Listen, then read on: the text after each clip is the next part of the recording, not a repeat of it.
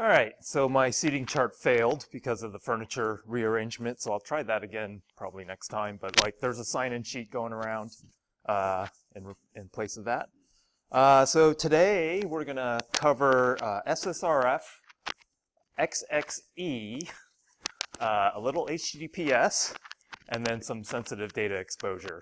So a lot of acronyms there, so let's get started. So SSRF is the first thing we're going to talk about. It stands for Server-Side Request Forgery. And the idea is that you have some kind of service, some website, and the attacker can give your website a payload that forces you to make an HTTP request on its behalf. So this is considered, so the reason why I'm covering it now is because we just covered local file include, where you're trying to include rogue content on the server within the output of some script running, so that PHP include. This is considered remote file include, where instead of a local file that you include into the output, you're trying to get the server to retrieve a URL and include that. And so you're like, well, that doesn't seem like an exploit at all. We'll get to how this can be weaponized. And in fact, this is actually a feature in a lot of things, like web proxies, right? That's what you want a web proxy to do. You're like, here's a URL, get it for me. Another another feature is for web application firewalls. So if you're filtering traffic, like so say Portland State is filtering all of the web traffic that's going out to the internet, making sure to filter out any rogue connections. So if the people are trying to attack the internet from their local networks, they'll do a firewall that tries to look at the requests, maybe retrieve some of the content to see what the results are, and then either allow or deny that request. So it turns out these web application firewalls are in a lot of places, and that's one of the things that they do. That's built in. That's what they have to do that in order to function the way they're supposed to. And so some example of what you might see in code. In PHP, we saw that include call allowed you to locally include a file. If you injected a URL into that include directive, you can actually get PHP to go out and get the web content that you have associated there. But of course, being PHP, sometimes it works and sometimes it doesn't. PHP has got this configuration, php.ini, that says whether or not you allow that. So when you are configuring PHP and you really don't want to allow this kind of behavior, then you have to set the directive. It's just as an aside. Okay, so this is what it looks like. An attacker notices that you have some server that has this SSRF vulnerability or feature, asks your server to fetch google.com, so your example.com. Says fetch google.com, and so you see there's a URL parameter that says this is what I want you to get. Example.com goes and fetches it for you, gets the response, and then delivers that back to you. So that actually seems pretty innocuous when you look at it. But here's the problem. The target doesn't have to be google.com. Everybody knows what google.com looks like. But if you're running, say on your home network, you have a web server that's got this vulnerability in it, and you have a whole bunch of sensitive servers that you have given private IP addresses to because they're sensitive servers, and you don't want anybody to access those sensitive servers. If they happen to be running web servers, then what you can do is you can send the vulnerable server a URL that hits this the internal private servers. Okay, and so this is the scenario. So say you have the vulnerable front-end server, so like web for pen tester. You know, that's got a remote file include vulnerability in it. One of the levels does. And then you pop up a virtual machine in your cloud project that you only give a private IP address to, and that has your cloud secrets in it. Right? All of your cloud secrets, you're like, oh, I'm not going to give it an external IP address because I don't want anyone to access it. But yet you have co-located that thing next to Web for Pen Tester. well, then they can submit something to Web for Pen Tester to turn around and issue a request to your private server that you didn't want to have access. Okay, and so there will be a level in your labs that does exactly this, where you can scan, in fact, you can scan the entire internal network of an organization for, if they have a web proxy that you can access, and that has this vulnerability, then you can sit there and you can scan for all of the internal websites that they might have running. And these internal websites might have been protected against external access, but because you're accessing it from sort of internally, it'll be allowed.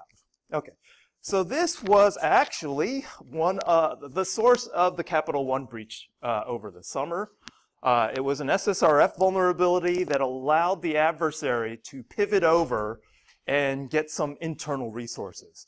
Now, what those internal resources are what the internal resources were, we're going to talk about when we get to the cloud security part of it. But the initial vulnerability was a web proxy.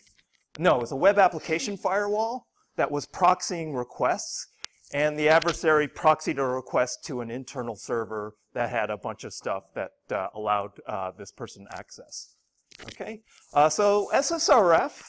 So when 2017 was around, SSRF wasn't a big thing.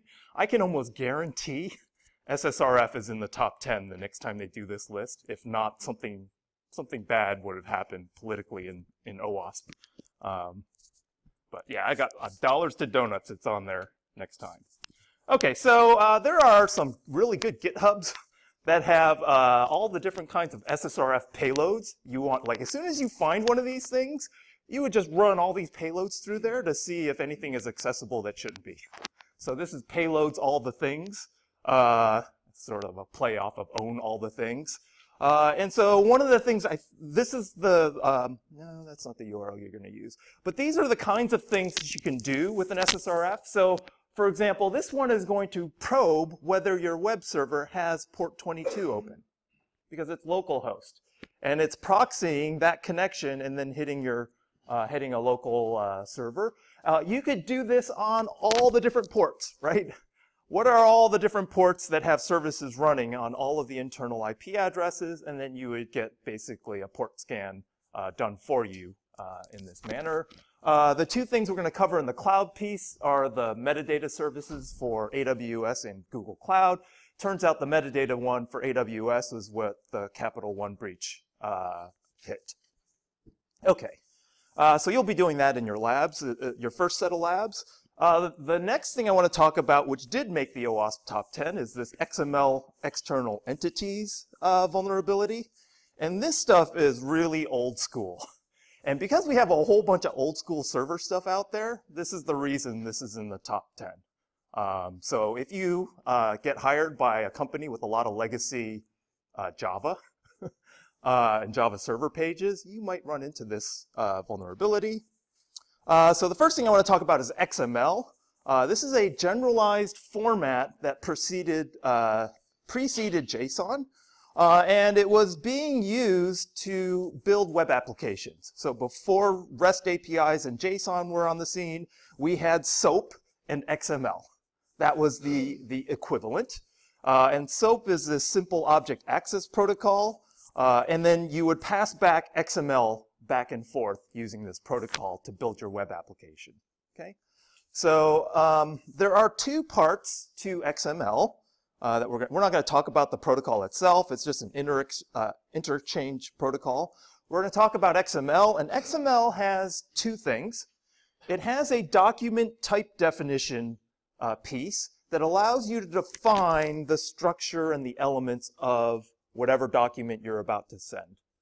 So XML is this generic document format where you say, hey, it's sort of like, here's the specification of what I'm going to send you, and then you get you send the document that meets that specification. So that's the second part, the document. The document definition is first, and then you send the document along with it. And so the issue is that XML is allowing you, in some cases, allowing the user to define what the DTD is. So as soon as you allow the user to define the document type and the elements within that document type, you have potential for abuse, okay? And so I'm going to show you examples. So one of the things with XML and in the DTD is this idea of an entity. So the entity is some user-defined piece of a variable almost, that you can say, you know, instead of this variable, I want you to instead substitute something else. It's sort of like a variable in a program. So for I'll just show you the example. So one of the things you can do is you can define in a DTD an entity that points to some internal variable that you've defined. So here's an example of so at the top you have this doc type. So the way we define the DTD is to say with these special tags, so this is my version of XML, and the first thing that happens in this XML file is declaring your DTD. So in this case I have a very simple DTD, and this doc type is called foo, and within this doc type I want to make a slight customization to my document type that says this entity called copyright statement. Anytime you see copyright statement as an entity in my document attached below, I want you to substitute for this copyright statement this warning text, and then this will be the end of my document type. And then what I'm going to do is I'm going to define my document, this XML message, and then within here I can instantiate this entity with the copyright statement. And what this does is that this goes to the XML parser. The XML is like, hey, I have to actually render this document. And so what the XML parser is going to do is going to expand out the copyright statement and then generate this. Okay? Is that pretty clear? What the document, the type definition followed by the document, and then that basically the parser will then generate this for you. Okay. And so this is one of the initial exploits against XML that's a good laugh.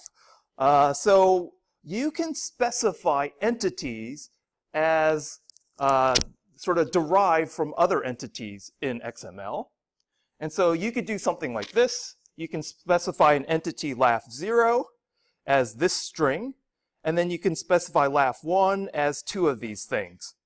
And then when you instantiate in your XML laugh1, you end up doing two of these, right? Okay. So back in the 90s, this thing started getting passed around. So if you have some SOAP web server that's parsing XML and you send it this, what do you think this is going to do? Expand. How many of these LOLs do you think this is going to generate? A big number. So there are 10 of these if you count, yeah, 10 to, yeah, okay. So basically, this was the decompression bomb. This is the billion laughs attack. So you can, if this was being sent around, you basically have a denial of service vector. Okay? So this is no longer possible, but this is part of the problem of not considering adversarial input when you talk about a document format. And so this is not necessarily code injection in this case, but you are giving the adversarial language for doing something like a decompression bomb. Okay. The vulnerability is when we refer to things that are called external entities. So this is called an internal entity because the element that you define up there, the entity that you define here, is internally defined as this string LOL. So what an external entity is that reference can come from the file system or elsewhere.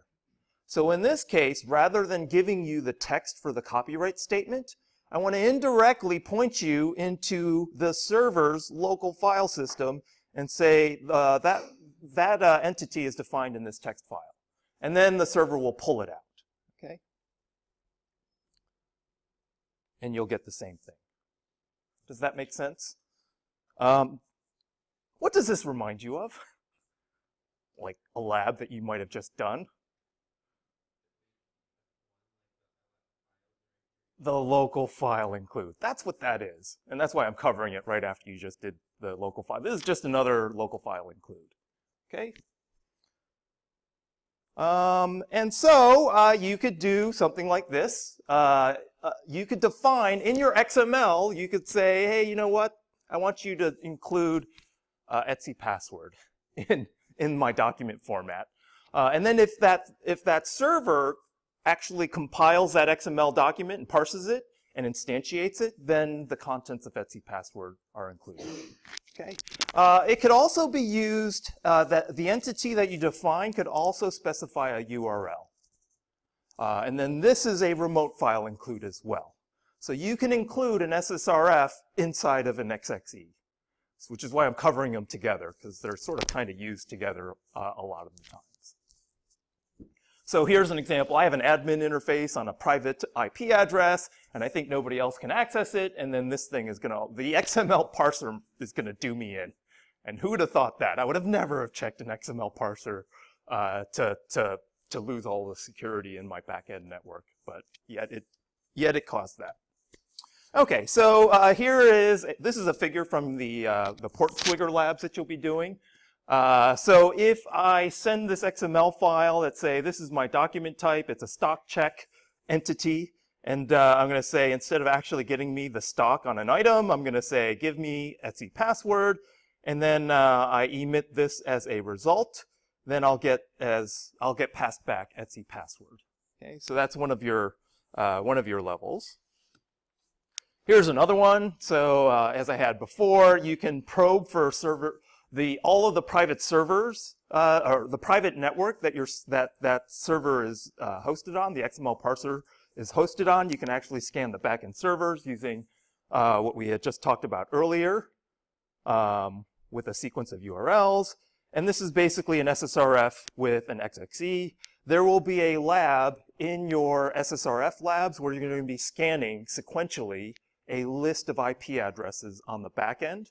I've got a Python script there included in the lab write-ups. I would suggest you use that. You could use some of the sequencing things in either Burp. I don't even know if Postman will do the sequencing for you. But to do that, I would recommend the Python script. And then scenario 3, this is a denial of service attack. I wanted the parser to get me this file. And if you know anything about dev random, it is an infinite stream of random data, of pseudo-random data. And so that'll basically cause a denial of service attack against your parser. Okay? Okay, so if you're in web development and you're looking for places where parsers get called, here are a couple of patterns where whenever you see any of these loads or any of these parse statements, you want to make sure that those things aren't taking unsanitized user input and sending it straight to the parser.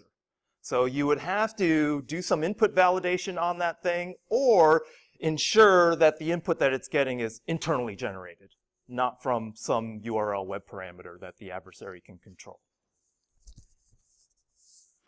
Okay, so there is some remediations. Most parsers now have a stack limit, so that the billion last thing shouldn't work on anything right now.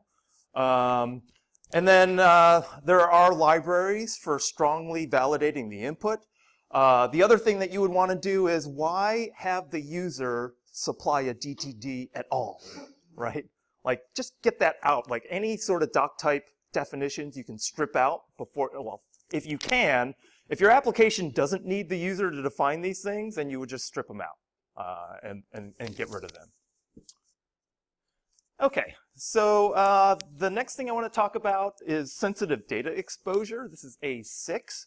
But before I talk about sensitive data exposure, I'm going to have to talk about encryption, TLS, and HTTPS, because that is key. Having a HTTPS enabled is essential for you to hide your sensitive data, at least in flight. And so I'm not going to assume any of you know HTTPS or TLS, because, yeah, I don't have that as a prerequisite. Some of you have seen this in my other courses, but I'm just going to give you a crash course on how TLS works and how it applies when we're doing HTTPS. Okay. So the first thing I want to talk about is that initially, HTTP, TCP, and IP had no security built in. So it's much like your homework site. There's no security built in there. This is why I told you not to use any password that you need, because all that stuff's in the clear. If I'm sitting there monitoring the network, I can pull out well, if it's an open network, I can sit there and pull out all of your credentials as it goes across the wire. So there was no support for secrecy.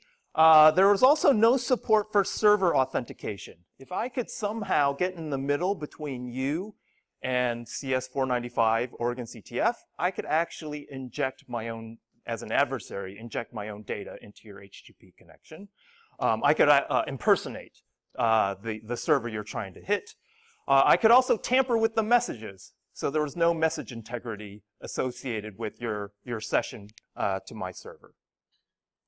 So in 1994, Netscape sort of developed SSL, which is called Secure Sockets Layer, and that provided a layer of protection for web connections. And this is where HTTPS first started being used.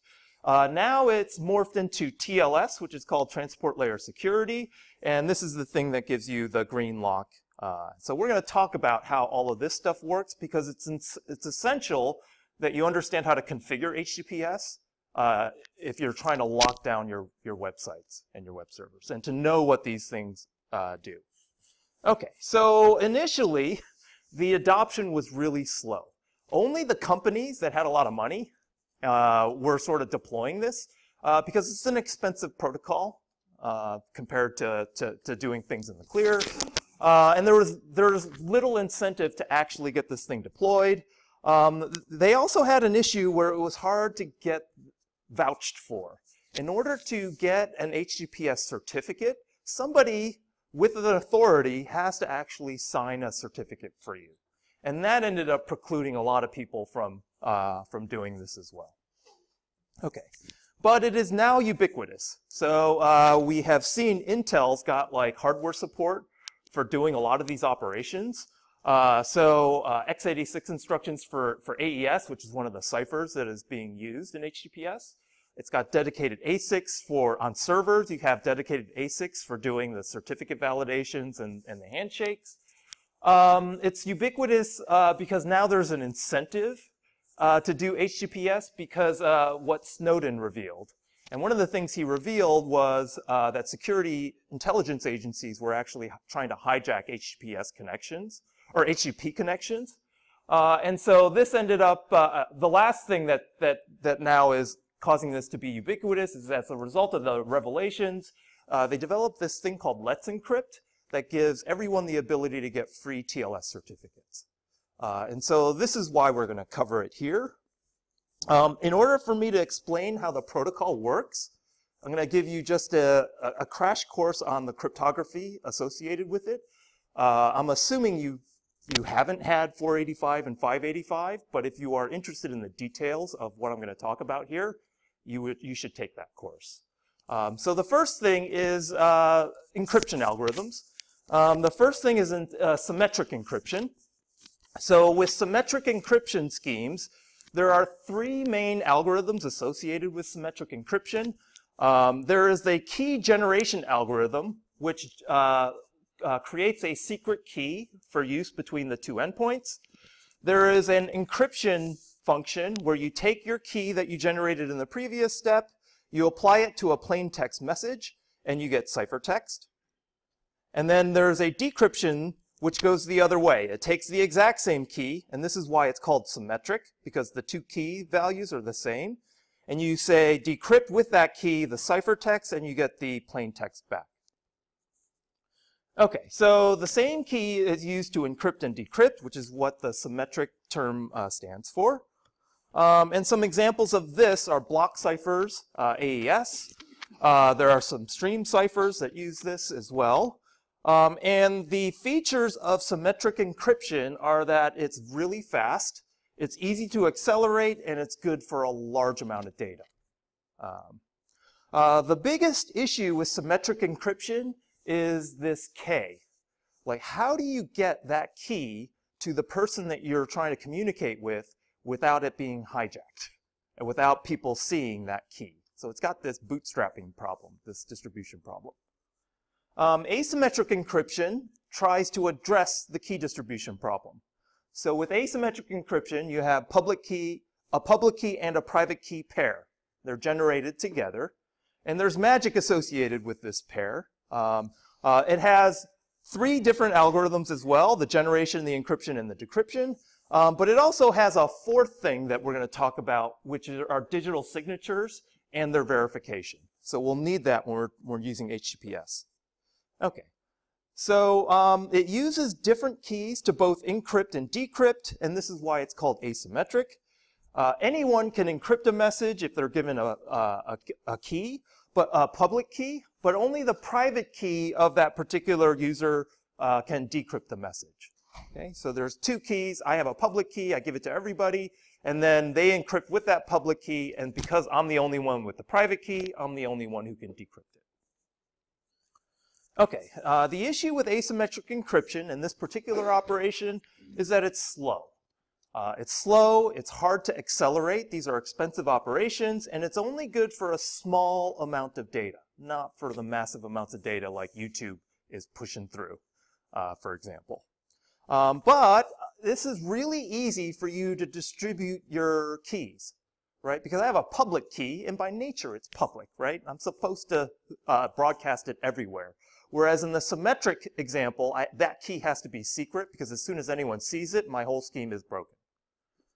Okay. So I'm going to show you a figure of how these things work. The blue is the public key, the red is the private key. This notepad is plain text, and then scrambled characters on the paper is ciphertext. So for asymmetric encryption, the idea is that Bob uses a key generation algorithm to generate the key pair. So that's Bob's public key and private key in blue and red.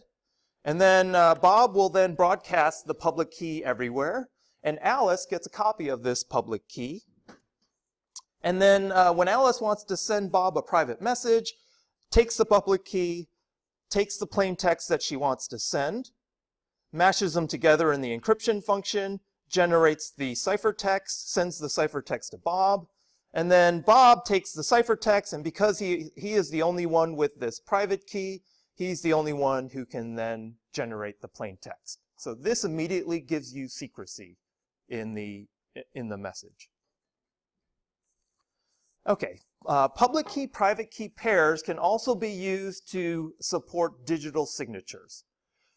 Digital signatures and verification of those signatures. So there are 2 algorithms: generate a signature, and then the other one is verify that a particular public key has signed a message, so the verification piece. So there's two things there. And so the first thing gave you secrecy. This thing is going to give you what's known as non-repudiation. I have now proof that a particular key was used to sign a message. So that's, we're going to need both when it comes to HTTPS, but this is why we're talking about these 2 sets of things. So in this case, Bob has a message that says, so Alice is a bank, and Bob says, hey, you know, Bob has an account in Alice's bank. Bob sends a message to Alice that, hey, I want to withdraw $1 from the bank. And Alice wants to make sure it was actually Bob who issued that request, right? And so as we have before, we have the public key, private key pair, and this is the same pair that we had in the previous one. Bob takes this text message that says withdraw $1, signs it with his private key, right? Generates the message, and then with this signature, which is generated by this private key, sends that to Alice. So Alice has the original message and a signature that is generated from this private key. And then because Alice has the public key, this is the verification part of the algorithm, where you can, with Bob's public key, verify that his associated private key signed this document, so that you can say, yes, I have non-repudiation on Bob wanting to withdraw $1. Okay. And then Alice debits Bob's account $1 and then sends him that $1. Okay. Is this clear? So these two abstractions should be clear, because this is how we're going to explain HTTPS. Okay. Any questions?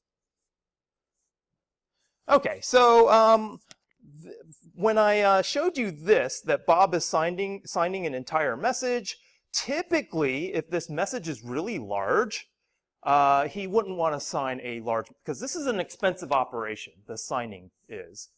So instead, what Bob would actually do is sign a hash of the message. So in this case, there's the original document that he wants to send, this data file. What he does is he creates a cryptographic hash of this file, and then what he does is he uses his private key to sign the hash. And this gives him the digital signature here, and what he does is he attaches this digital signature with the original data file, and then sends that to the other side. On the other side, to verify this signature, the recipient will take that data file, shown here, and then regenerate the exact same hash. So it could be SHA-256, for example, and then that's the hash that is generated. And then the recipient will take the signature in green, and then using the public key of the sender, verify that this signature and this public key match the hash that it got from this document. Okay? And then that's the check to say whether or not this was legitimately sent. Okay? So typically, what you would have in most modern security protocols is that the asymmetric and the symmetric algorithms are used together, especially if you're sending a large amount of data. Okay, so the idea here is that because the asymmetric encryption operations are expensive, you would use that to bootstrap a symmetric scheme that's more efficient.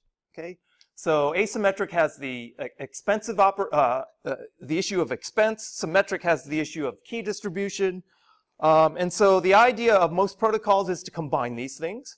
You use the asymmetric algorithm to establish the symmetric keys of your session, and then you would use symmetric encryption for the large-scale data transfer. Okay, so this is an idealized picture of how PGP works, which is this practical. So in practice, this is one of the schemes that takes this approach.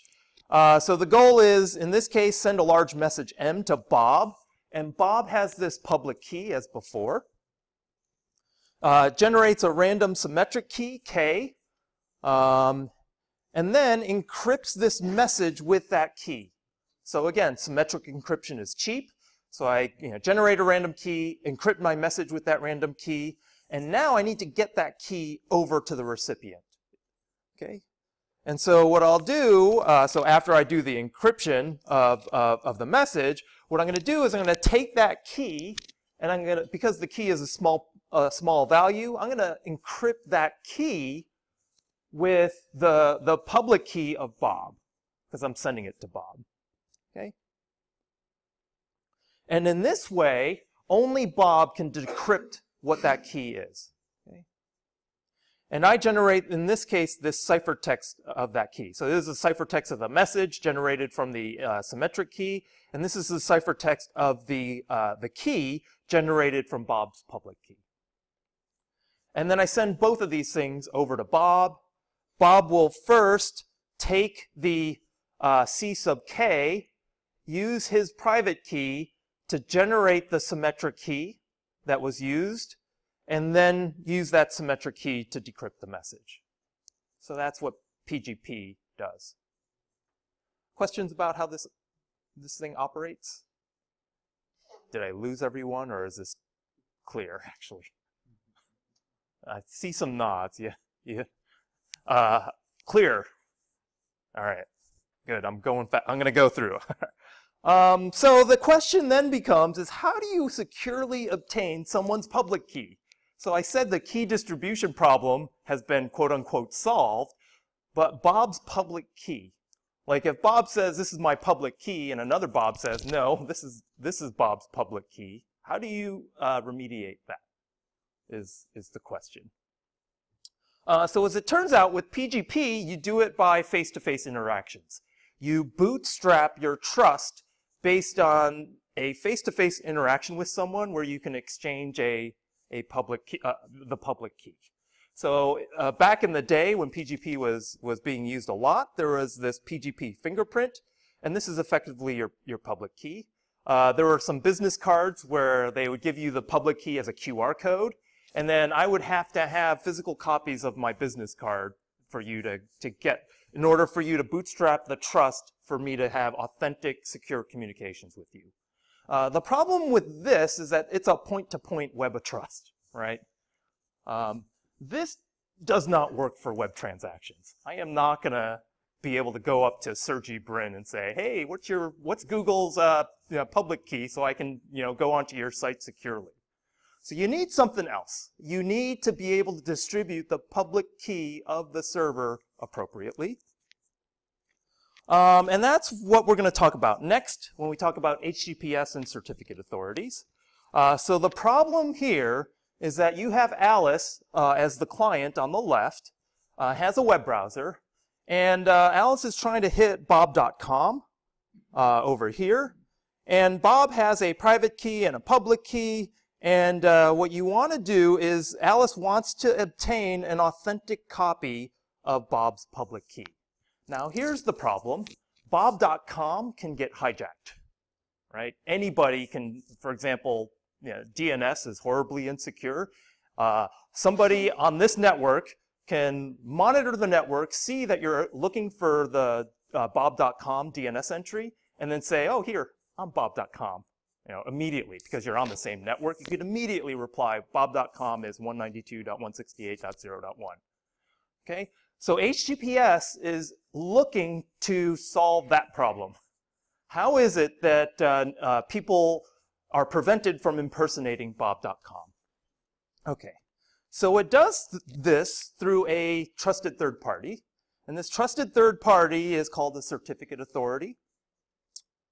And so what happens is all of the software used for web interactions have built in to their software distribution the public key of a whole bunch of certificate authorities. And so these certificate authorities have their private keys, and then they publish their public key to Nginx, to Apache, to Firefox, and to Chrome. And so this is the bootstrap mechanism where a relationship between the certificate authority and all the producers of web software has been made. And then the public key has been given to them and shipped in all of the browsers and the web servers. Okay. Then, if Bob wants to get a certificate authority to vouch for him, what he does is he sends in this request saying, this is the public key I want associated with bob.com, and I am going to give you this public key plus some proof that I am bob.com. Now, in the old days, you actually had to physically verify this. Like the certificate authority would come and visit you or establish a physical one-on-one relationship with you and say, okay, yeah, this company's legit. I'm going to use my private key to sign your web certificate. And this is why it costs like hundreds of dollars a year for you to get your certificate, your public key as part of a signed certificate by the CA. What Let's Encrypt does, it says, do you, at the time of issuance, own the DNS record and the IP address for bob.com? So this is the optimization that Let's Encrypt does in order to allow everyone to be able to get signed certificates from the certificate authority very easily. So the proof that you send is your public key, And then when it does a DNS lookup and hits you with a request, because you now own that DNS address and IP address, you can put some secrets in there that the certificate authority can verify, and then that will trigger the certificate authority to sign your certificate. And what you get back is this cert that is signed by the certificate authority that says bob.com is this public key. Okay?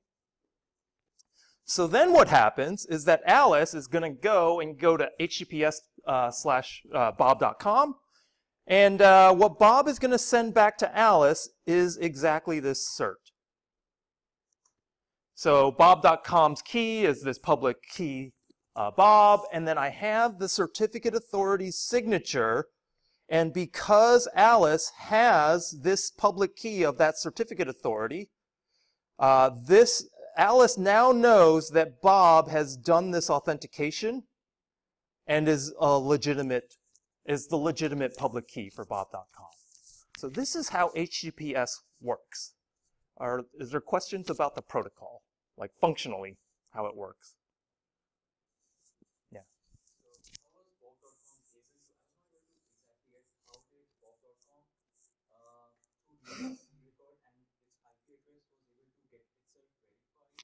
So when you run, so the software package is called certbot for Let's Encrypt.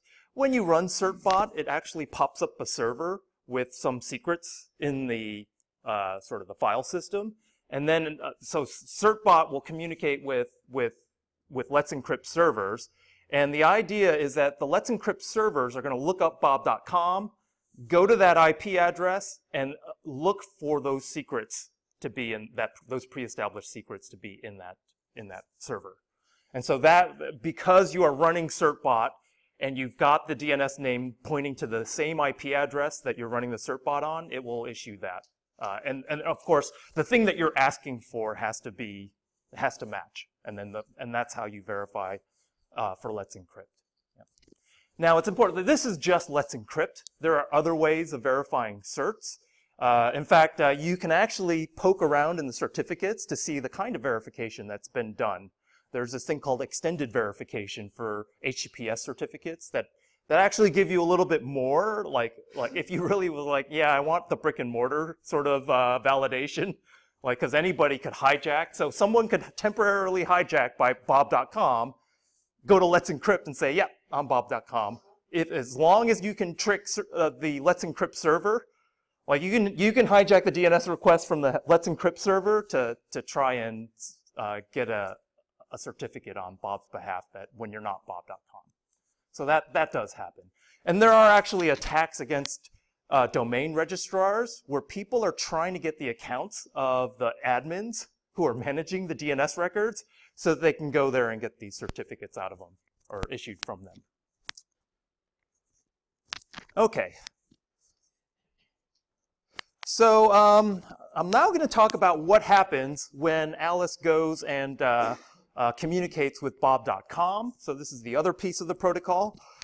So when the connection to bob.com is made, after the TCP handshake, you'll end up doing this SSL TLS handshake. So it starts out with the client hello, and then the server will pass to Alice the certificate. And as part of the certificate, it will also pass back the different cipher suites that it has available to it to do the symmetric key encryption subsequently. So I said earlier, you're going to use a public key to establish a symmetric key, and then you're going to use the symmetric key to do the encryption. The cipher suites allow Bob to say to Alice, this is what I support. AES, hopefully. One of the better AESs, hopefully. And then some random data that is going to be used for key generation. And then what happens here is that Alice will, based on the public key of the certificate authority in her browser, will will verify the signature and then extract the public key of Bob. And then what it's going to do is, because the public key has now been obtained, she's going to then generate this master secret. So this is the symmetric, you can think of this as the symmetric encryption piece. So now I'm using the public key thing to bootstrap the transmission of a secret key, which is the next thing. So has a master secret encrypted with the public key of Bob. Okay, so the next step on the server is to then decrypt the master secret that the client has sent with your private key. So this is the first part of the public key, private key operation, where you're just decrypting the encrypted payload. And this is the slow, expensive operation on the server, which is why for a while people weren't deploying this, because this is potentially a denial of service vector if you bog the server down with a whole bunch of these things. Is the idea. And then you can finish this exchange, and then you have bootstrapped this secret symmetric key that you can then do the rest of the communication over. Okay, and this is HTTPS underneath. Okay. So the result is the thing you see up here when you hit a secure site. Although you don't see the green thing anymore, I think it's gray. At least for me, it's gray. The UI is always changing. You should always see a lock, and the lock means that it's a TLS connection going on underneath. Okay, so one issue is that now I have HTTPS and I have HTTP. How do I make sure that the users are going to HTTPS if I have it? And so earlier I showed you the redirect. When you go to a site that's got both, and that site wants you to use the secure version, then the 301 redirect, the way that works is if I issue this status code 301 that says moved permanently, as part of the location header in HTTP, the response, it will redirect you to the site that you're supposed to go to. But here's a problem. What happens if I've hijacked this initial HTTP request? Like, say I have hijacked the DNS for Oregon CTF temporarily, and I say, okay, I want to redirect you to this thing. And if you look at this URL, this is actually a 0, not an O. What happens here? What do you think happens here? Yes.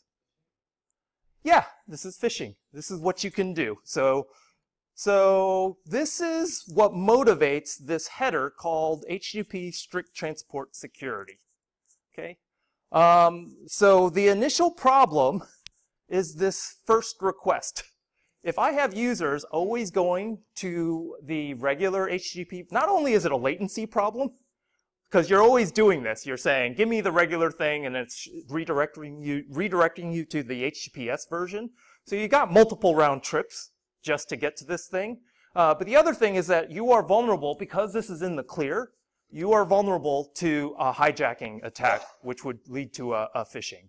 Because all the adversary really needs to do, because nobody owns this site, all the adversary needs to do is to register this DNS name and then issue a certificate on it. And then you would get something that looks very similar to the UI above. Okay, so the strict transport security header, it's a response header that tells the client to force usage of HTTPS for a particular domain. Okay? So on the initial access, the first time you ever go to Oregon CTF, what I can do is I can say, you know, from now on, this particular browser, I want to tell this browser to always use HTTPS whenever it goes to Oregon CTF. And that's what the semantic of this header is. Okay? And this is what it looks like. So if you go to facebook.com, it says strict transport security, and it gives you there's an age. So the thing times out so that if Facebook wants to change the policy, it can wait that amount of seconds, which is a lot, and then it can time out the policy. And I'll talk about what preload means in a second. But now, if a client goes to an open Wi-Fi, so the client has visited Facebook, has been given this header. If the client now goes to an open Wi-Fi hotspot, if they click on the HTTP link for Facebook, the client will automatically go, oh no, you need HTTPS because I got this header in the past. And so that initial connection to go to the regular HTTP server is no longer made. even if you click on it in a browser. The client will now go straight to the HTTPS. And this avoids this man-in-the-middle attack, where you can redirect the thing to somewhere else. Okay, so then you still have that initial request, right? The very first time you hit Oregon CTF or google.com, you are going there, and then you're going to get this header set to you. And so what you want to do is remove that thing in the first place. And the way to remove that thing is that every browser has this thing called the HTTPS preload list. So this is strict transport security preload list. So the browser comes pre-configured with a list of sites that must always go to HTTPS. And you can add yourself to that list. If you're a site that only does HTTPS, you can add yourself to that list by clicking that link. Preload.org, there are some requirements you have to meet before you're added to the list. But then every single browser that supports this preload list, whenever they get a clear HTTP request for that destination, it'll automatically go to the HTTPS version. Okay. This is how you would configure it in an Apache or Nginx. You just always set strict transport security, and then you give it the timeout that you want. This is Apache. This is Nginx, the server block. You can specify the header and just add a header. This is the standard way of specifying server headers in Nginx, and that's how you would configure your site to support strict transport security. Okay, questions about this? Okay, so revisiting this, can you prevent this at all, is the question. So I have Oregon CTF, and this is basically a typo squat with the secure padlock, even though that has nothing to do with me. So the answer is no. We have an issue with HTTPS, and the issue is that we have conflated the UI for HTTPS to mean both security in terms of encryption and identity. So a generation of internet users will look at this green thing and say, that's legitimate. And so most Americans don't have a clue what HTTPS means. They did this multiple choice quiz, and they surveyed a bunch of people, and they were like, what does HTTPS, what is the semantics of HTTPS? And they're like, you know, a bunch of different choices, and it turns out the results of this, 30% know that it only means encryption. Only really means the thing is secure. 12% think it actually means as verified as trustworthy. So this is a problem because now you know what the verification actually is, and it ain't that. I know I've got a lot of HTTPS stuff, so. So this is not a guarantee that anything has been validated as being trustworthy. Okay, and so now you see in the last year or two that Let's Encrypt is being used heavily by adversaries. There's a statistic, I listened to the Risky Business podcast, and some statistic of like 80 or 90% of all Let's Encrypt certificates are sent to what they suspect are phishing domains. So that's a huge percent. And this is over the summer. This is the public service announcement from the FBI saying that cyber actors are going with secure websites big time. And so they're almost always incorporating these website certificates, especially after Chrome started labeling the plain text or the in the clear HTTP as insecure. Now all of the malicious sites are doing certificates. Okay.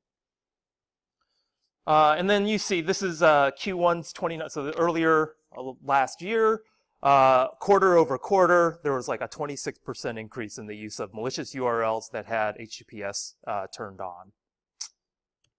Okay, so here's a more recent example.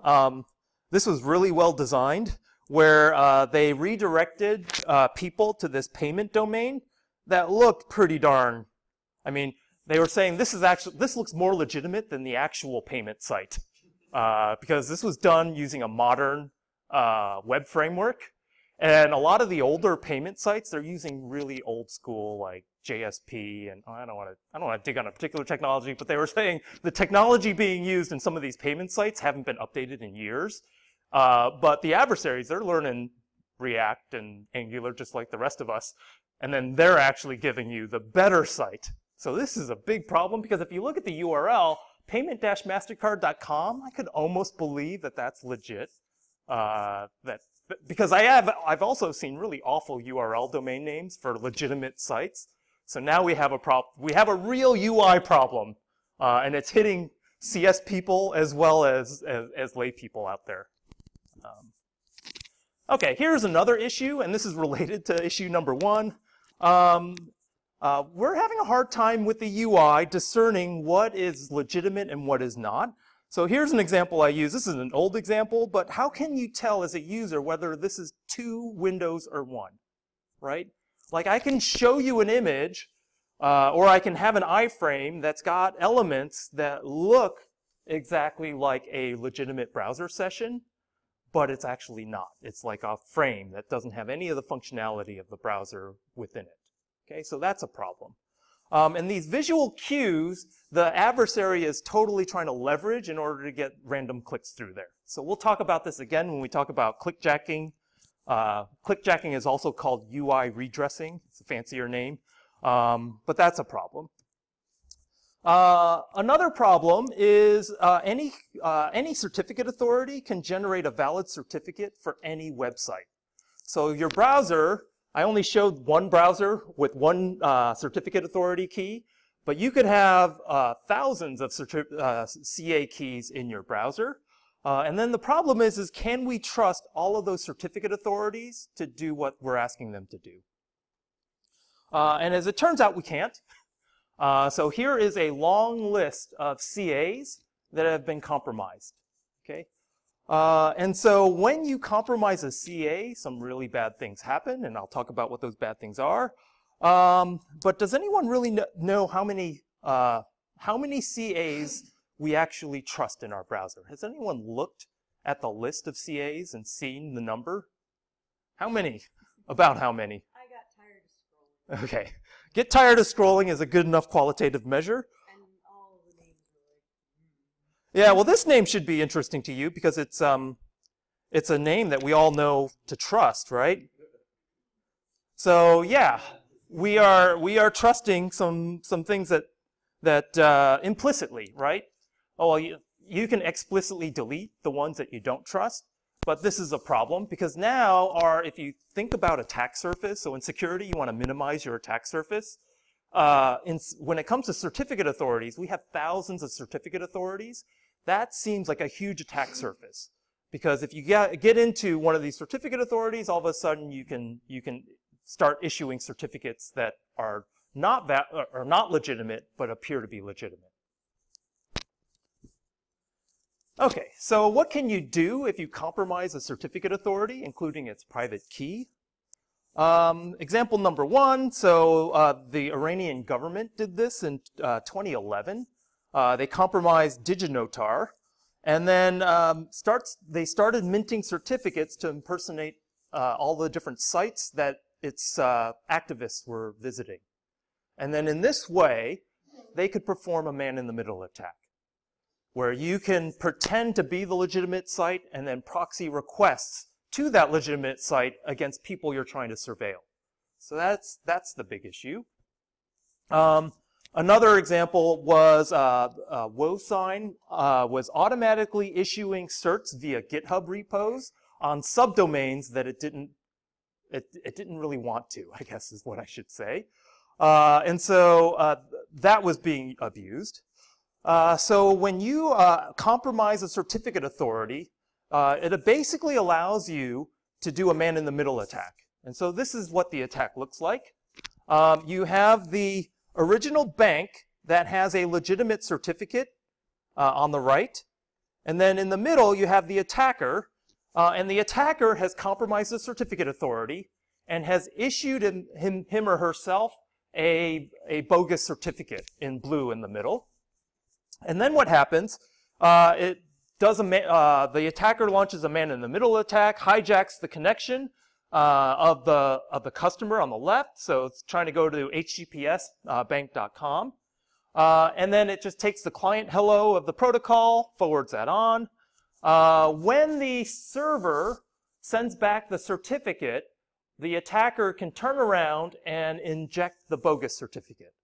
And because the bogus certificate has the signature of a valid CA, we'll say, since it's female on the left, we'll say Alice's browser will validate that that signature is valid and then accept this certificate as bank.com.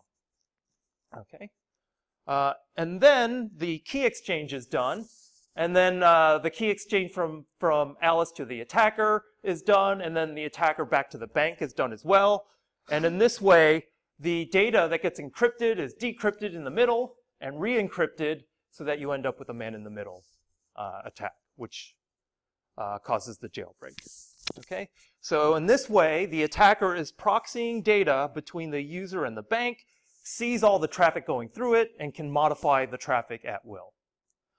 So this was revealed as something that was being done by the GCHQ, which is the equivalent of the NSA in Britain. This was being done that Edward Snowden revealed.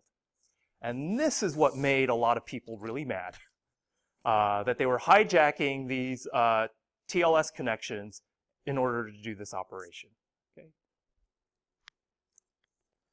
Okay, so there are potential solutions to this if this happens. The slow solution is to convince Chrome or Firefox or any of the browsers to get rid of those keys in the browser and on the server. Another thing that they have proposed, and this is only partially deployed, is something called public key pinning. And the idea here is that you associate a site certificate to a specific authority.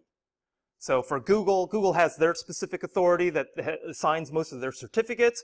What they'll do is they'll advertise that the only authority who is legitimately able to sign my certificates is this one. Okay? And so the idea here is that on the very first request for you to get a certificate for google.com, you will associate the authority that signed that certificate as the one that should always sign Google certificates. So the idea here is a trust on first use.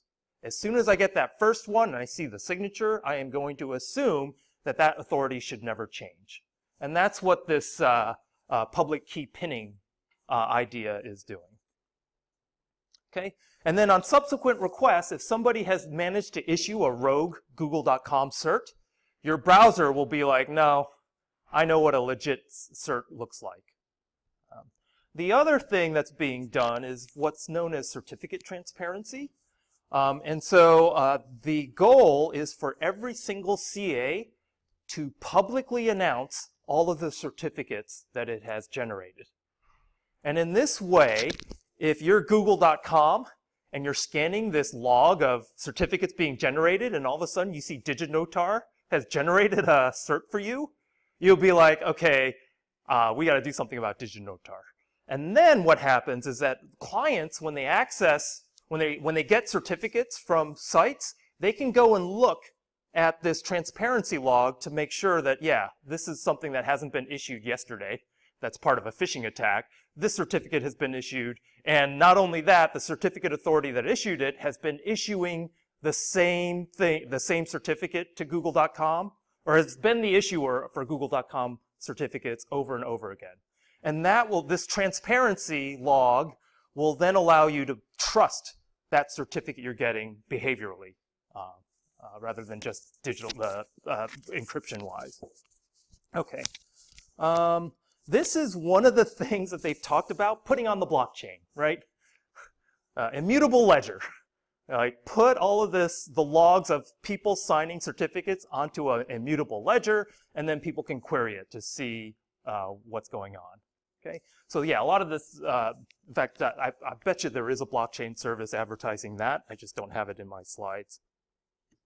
Yep.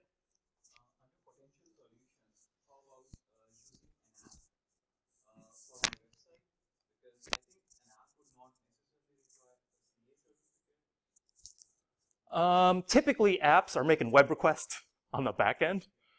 So spoofing the app and then spoofing those requests, yeah. So I would say, in fact, that might be a harder problem to secure because now you also have the installation of the app that could be hijacked, not just the requests. And people reverse engineering the app to pull off the requests. I don't know. It doesn't seem as, it seems to add more, more issues than it solves, but you might be able to design something that uses an app that's more secure. I would have to think about that, but offhand I would say maybe not. Okay, so that was a roundabout way to get back to sensitive data exposure, but I want you to digest all of that. So I'm going to take a 5-minute break, and then I'm going to talk about sensitive data exposure.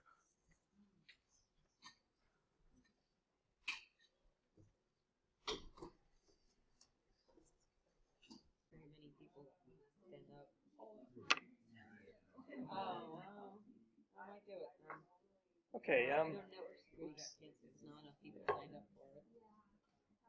Which is sad, but I didn't have to not gonna try to do that right off the bat. So that was a roundabout way to get to sensitive data exposure, and that is what. Oops, turn this on. That is what your this next. There's only one lesson in this thing because. The thing with sensitive data exposure, aside from the protocol stuff, the encryption stuff, I didn't want to do too much in terms of overlap with CS485. I know some of you are taking CS485. It's done in that course. So if you're really interested in the encryption and breaking the encryption, I would suggest that course. But the idea of sensitive data exposure is that for either data is stored insecurely or transmitted insecurely. Your application fails to protect the data in all of the places that it's located. And the data could be a vast wealth of information, right? Like when you are auditing your site, you have to think about usernames, passwords, hashes, credit cards, any kind of address information. Underneath, you have to think about session IDs, tokens, any keys that your site might have. There is a ton of stuff, a ton of information to protect. So simply auditing that is like a full-time job in some places because there's so much information there. But it's really important. You have to enumerate everything that you have that is sensitive in order for you to be able to protect it, right? And this is where a lot of companies, they don't even have an inventory. And that's why they're so hosed. So everywhere where all this information is stored and everywhere where this information is transmitted, you have to think about making sure it's all secure. And so you'll see stuff like this. You'll have people, developers, leaving artifacts in source code. For example, functionality that's in comments in the HTML files, API keys that are in comments in source files that ended up in Git. This was the example I used in the first class from last month.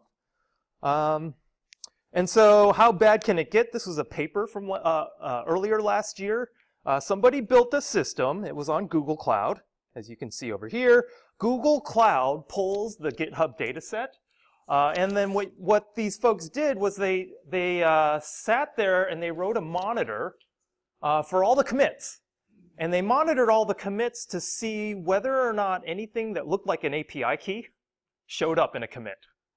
And then they immediately, grabbed it.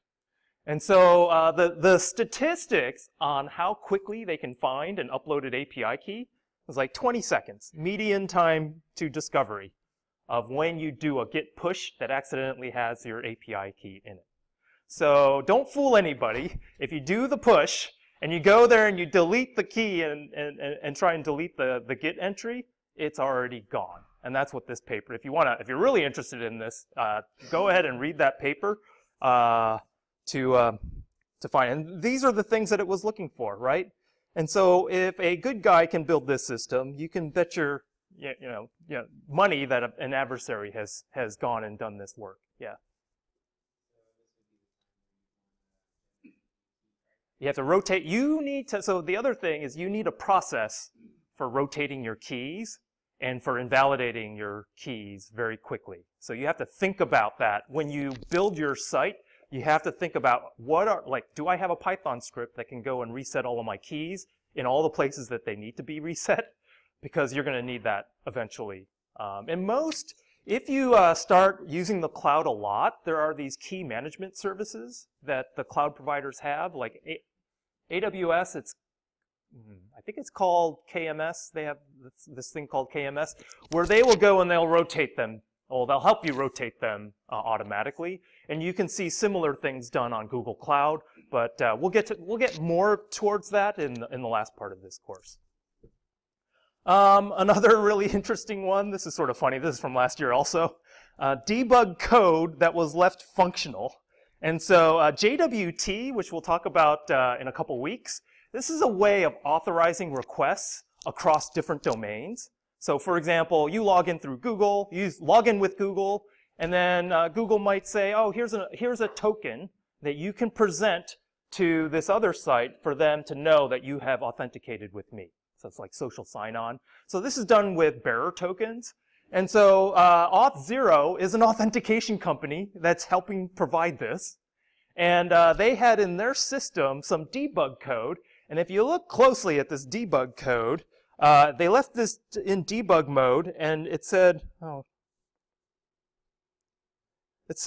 invalid signature, expected this value, and got this value. So yeah, that ended up not being not a very good look for an authentication company. So yeah, that's another thing.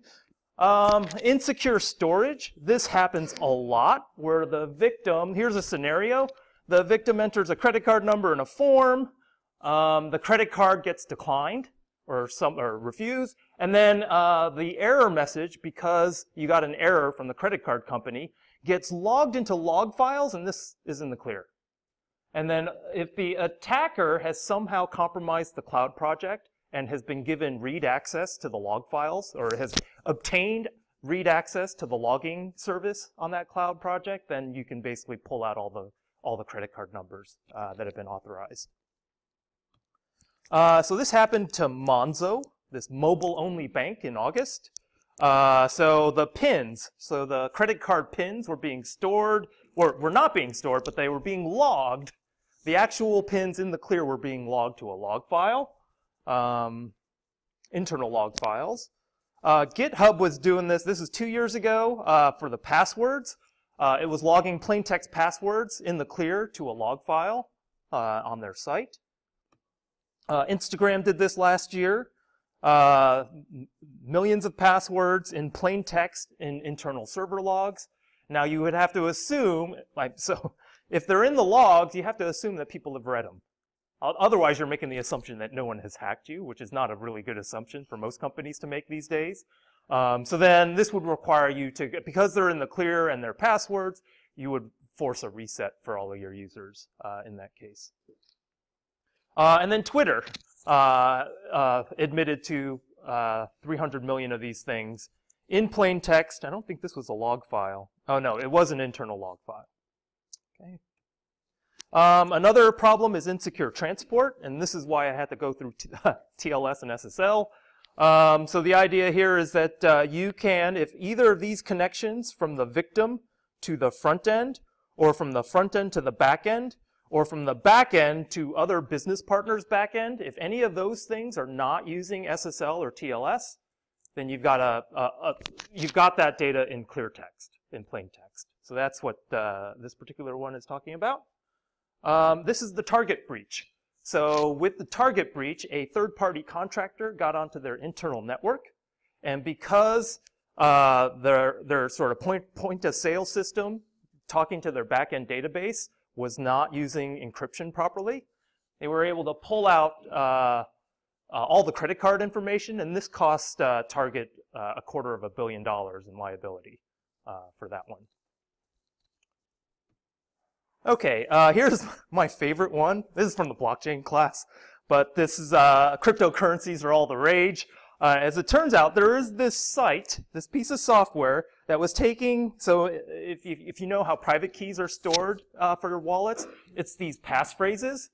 It's like a collection of 20 words. This particular thing was actually sending those to the Google spell checker. And then you could hijack the key by looking at the words that were being sent to the spell checker in this session. And this is what this person does. This is a dump in the bottom right, and then you can see the words that are being checked, which are basically, if you recover that, you have the person's wallet, their cryptocurrency wallet. PayPal. So this just happened. We're going to talk. So they use two things for this one. They use this cross-site scripting, cross-site script include, which I'm not. You won't know until like 3 weeks from now. We'll cover that.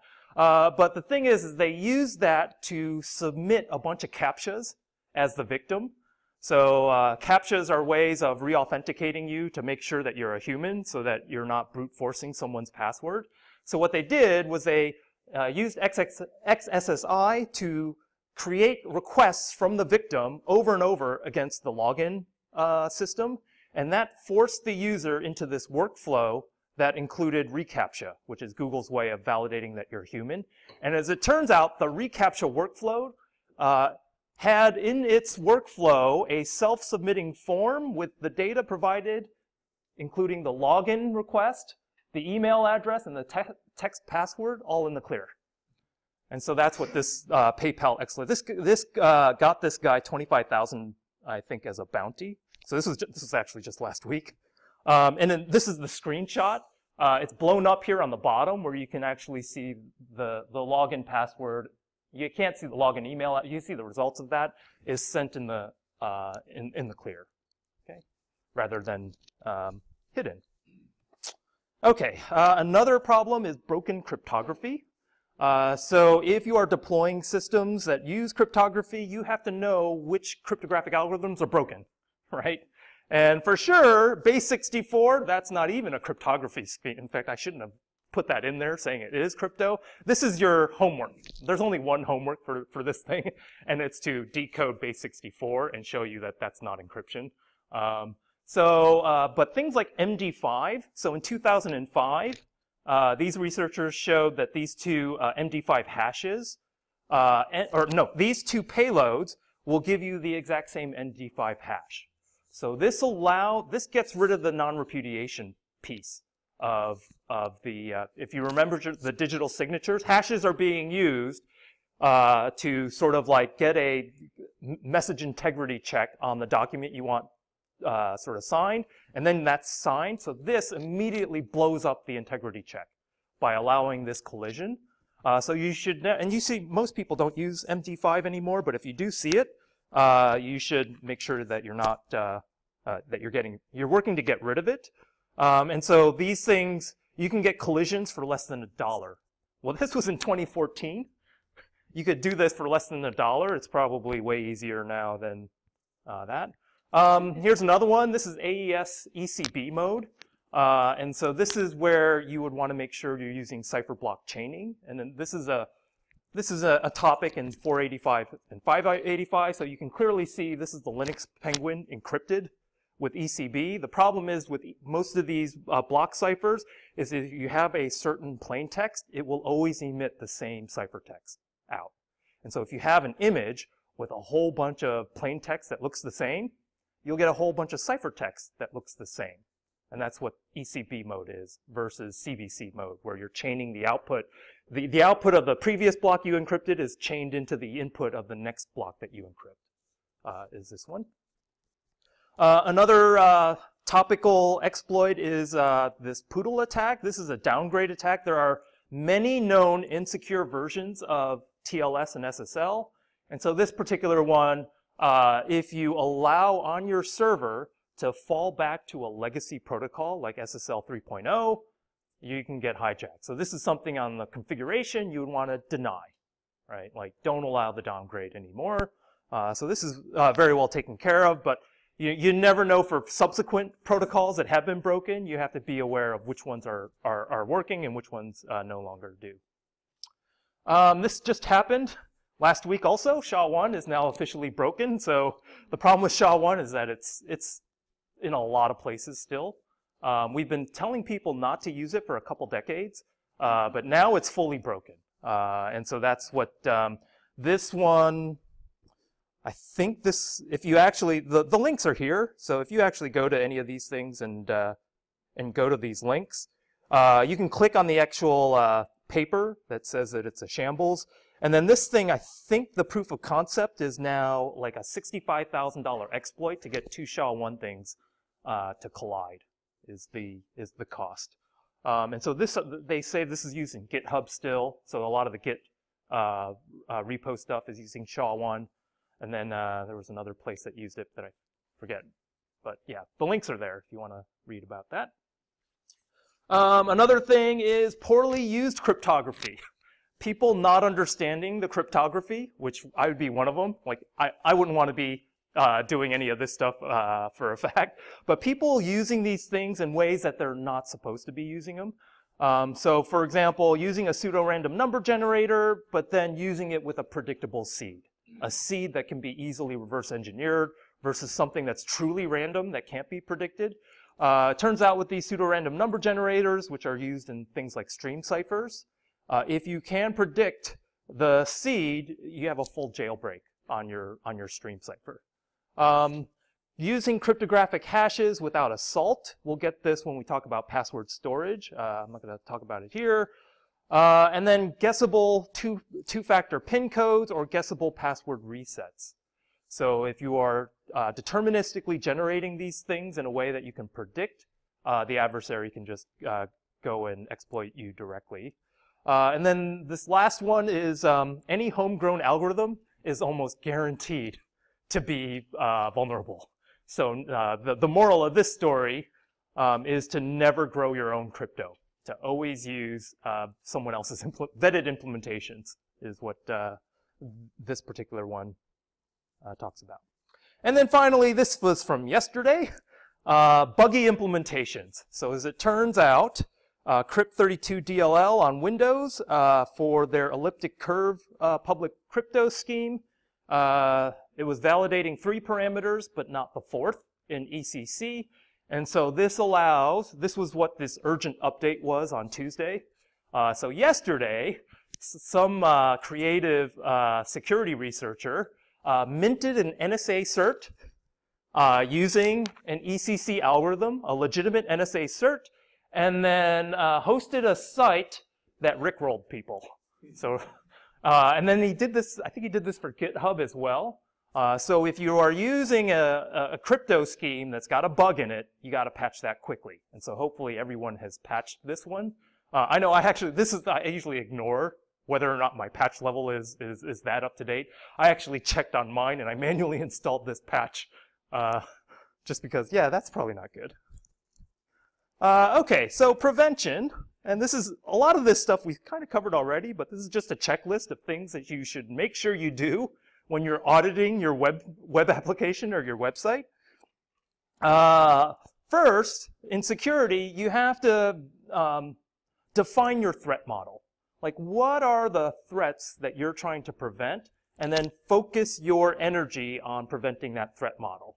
A lot of times, people don't have a direction in terms of what they're trying to secure, and they end up securing something that shouldn't be in your threat model, or is like so randomly rare that it shouldn't be there. So this means accounting for the attacks that you really want to focus on. The next thing is encrypt everything, so at rest and in flight.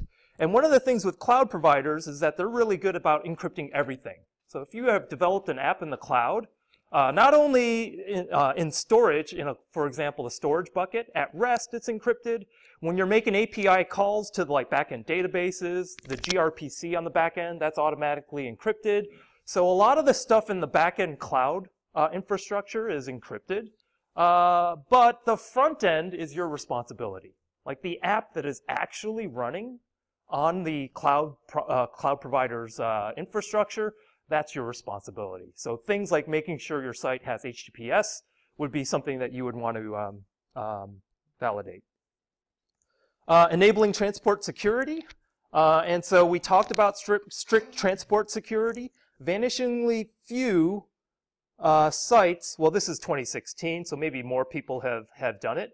About 25% of sites use strict transport security.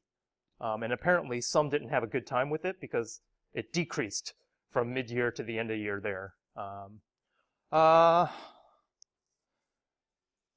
The other things are to employ certificate and public key pinning if you think you want to protect against rogue certificate authorities.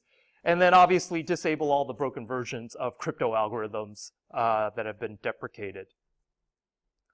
In terms of your code, auditing all of your application and logging code to make sure sensitive data doesn't go through there. And as CS students, because you would know the code, that would be something that you can uniquely provide. And this is where, when they talk about DevSecOps, that's where, if you know both parts of it, you can be of value, so of real value in industry. There are some tools. So Git filter branch is a built-in tool in Git. BFG repo cleaner is another one that looks for these keys. One of the interesting things is that almost all cloud projects, AWS and Google, are sitting there scanning the internet all the time for keys that they know users have issued. So Google has a library of all the API keys and all of the access keys that people have generated. What they'll do, and I know this because they found mine on the internet. Ours was intentional though. But like, as soon as they find it in any of the documents that they pull publicly and it matches against a valid key that has been issued, they will let your project know that that key has been exposed on the internet. So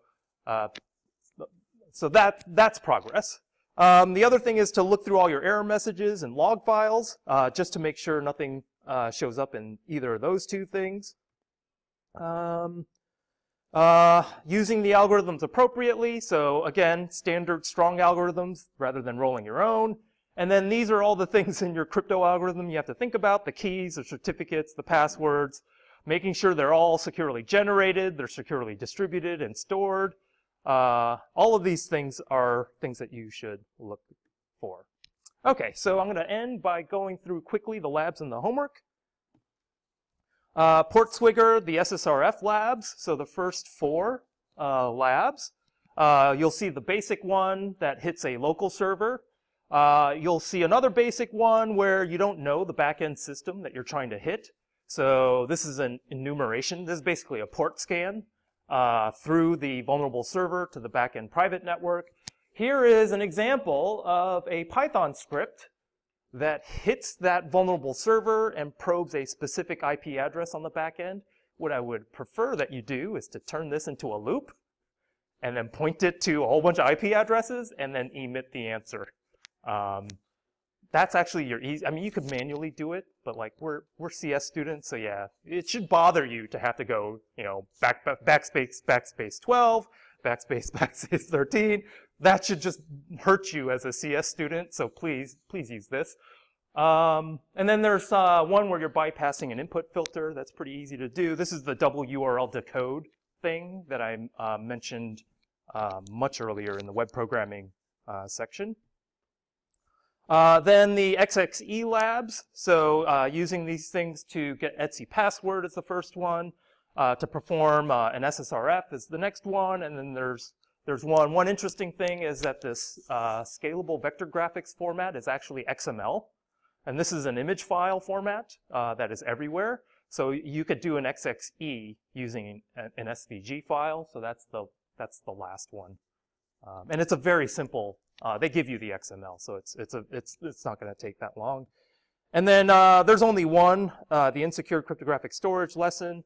I would, if you love breaking crypto, besides doing the 485, 585 class, I would recommend that CTF there, Crypto Pals, which is something that which is designed really well.